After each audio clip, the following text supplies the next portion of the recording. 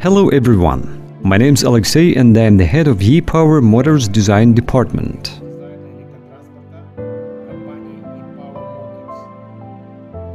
I'm going to present you our new project that has been launched into series. This is an electric motorcycle, Liberty. The motorcycle is designed for tourist rides, as well as for cross-country areas, or for using in urban roads. In short, you can ride it on any kind of driveways. When developing this electric motorcycle, our main goals were to make it affordable and very reliable. And as for me, we made it. Well, let's get started this review. Firstly, look how big this motorcycle is. It will suit more for a tall man. For instance, I'm 1.8 meter tall. The height of the seat is 890 millimeters. This is perfect for me. The front wheel is 19-inch tall. The rear wheel is 1 inch smaller, but it has high tires. Also, we made a very high road clearance, 310 millimeters. And one more point is the length of the motorcycle. It is 2 meters and 100 millimeters. Now let's have a look at controls on the handlebars and what functions the motorcycle has. You can easily start the motorcycle by turning an ignition key. And as you can see, the display immediately turns on, and it is showing all the standard information.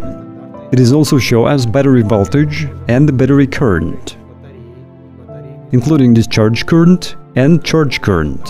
That may be useful when recuperation function is in action. To the left of the display, you can see a speedometer with arrows, which shows kilometers and miles simultaneously. To the right of the display, you can see turn signals indicators, service information about how the main functions work, and so on. There are two switches below the display. The first one can turn on reverse drive mode. When you press this switch, the motorcycle drives backwards, and the display shows an icon rev. The second switch turns on sport mode, and the motorcycle can drive in this mode. Sport mode and eco mode parameters are available on the application. You can configure speed or power settings separately. On the right grip, you can see a cruise control function switch. If you press it, the display shows an icon CR.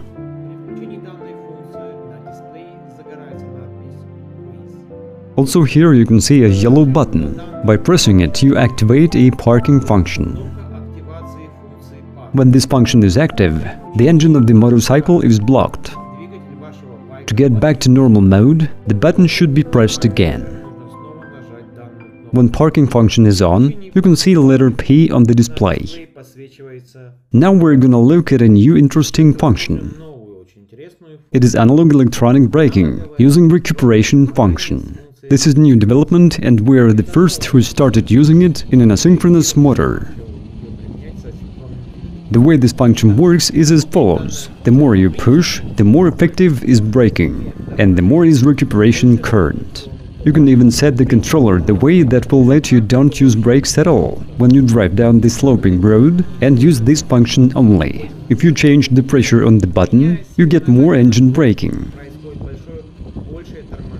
The motor works as a generator rather than an engine when this mode is on. This function is very useful. First of all, it lets you effectively charge the battery driving down the sloping road when you change braking force depending on how steep the slope is. And the second advantage is that this helps you to save the braking system. There are also sensors on the front and rear brakes of the electric motorcycle. They are put in action when braking and turn the engine to the generator mode as well. On the left grip here we have a standard motorcycle switch. It turns on running lights, or in other words, parking lights.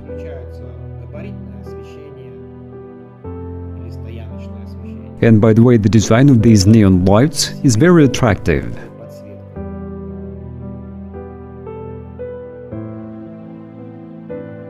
With this button, you can turn on dipped beam or high beam.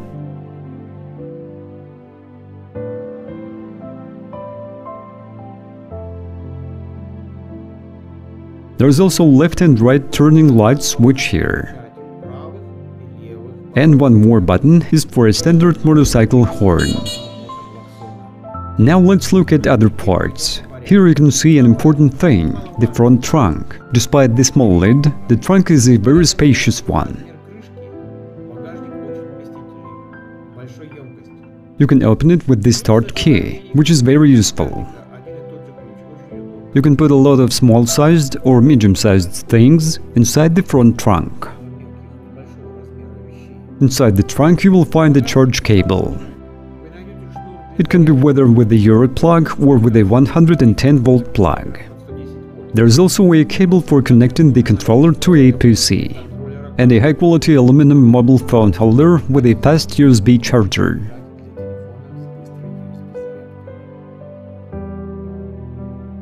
To charge the electric motorcycle, you only need a power cord, because the charger is mounted inside the motorcycle. To charge the electric motorcycle, you have to take the charging power cord and connect it to the motorcycle charger's socket, which you can find on the left side of the front protective cover. For charging the motorcycle, you need a usual 220-volt socket or 110-volt one. You can use those you have in your apartment or in your house.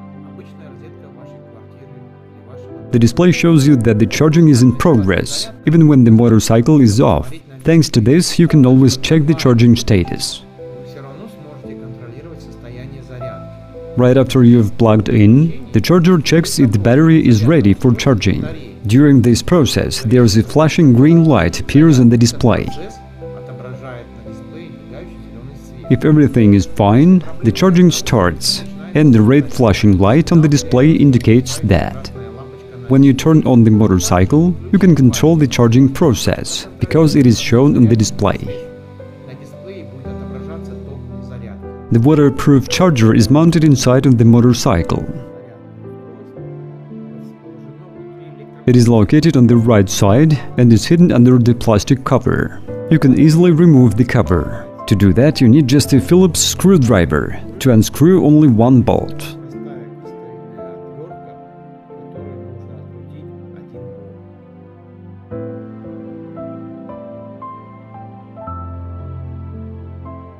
Waterproof 10-ampere onboard charger is located in an aluminum box and is strictly attached to the motorcycle frame. On the left side, symmetrically to the charger, there is a controller also hidden inside under a plastic cover, and we can call it the electric motorcycle think tank. It is a brand new waterproof induction controller Denzel DSD-I for an asynchronous motor. You can see the protection cover, and there are 3 phase wires and 2 battery wires going to controller here.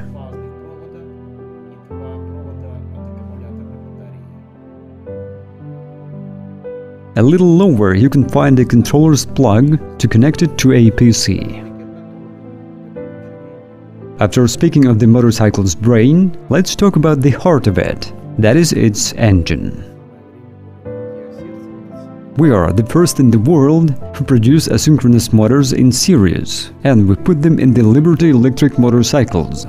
In case anyone doesn't know, this type of motors doesn't have magnets at all. Such an asynchronous motor can be heated up to 180 degrees Celsius. The engine has a huge driving torque. On the motor shaft, the maximum level is 83 Newton per meter, when the phase current is 275 amperes.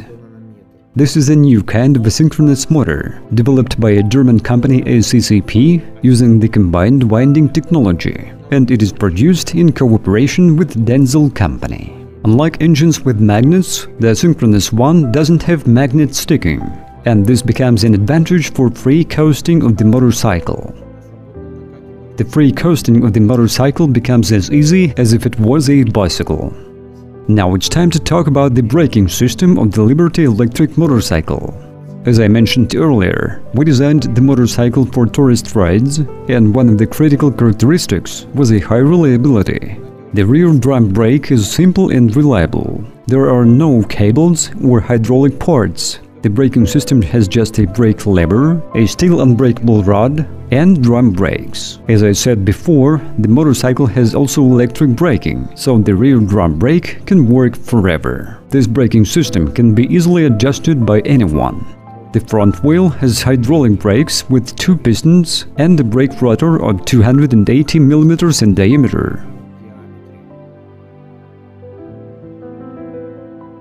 A standard motorcycle kickstand, due to safety, has a waterproof parking sensor that stops the engine when the kickstand is in use. In the rear part, it is possible to attach quick detachable plastic luggage boxes. To do that, you need to install steel supporting brackets that are included in the kit. The brackets are set very easy. You don't need any special skills to do that. The luggage boxes should or standard. Currently, the motorcycle doesn't need to be registered in the Russian market. It suits a category of electric moped with an engine of 3 kW indicated power and the maximum speed in the moped mode of 50 km/h. We hope you will like our motorcycle and you'll be one of our clients.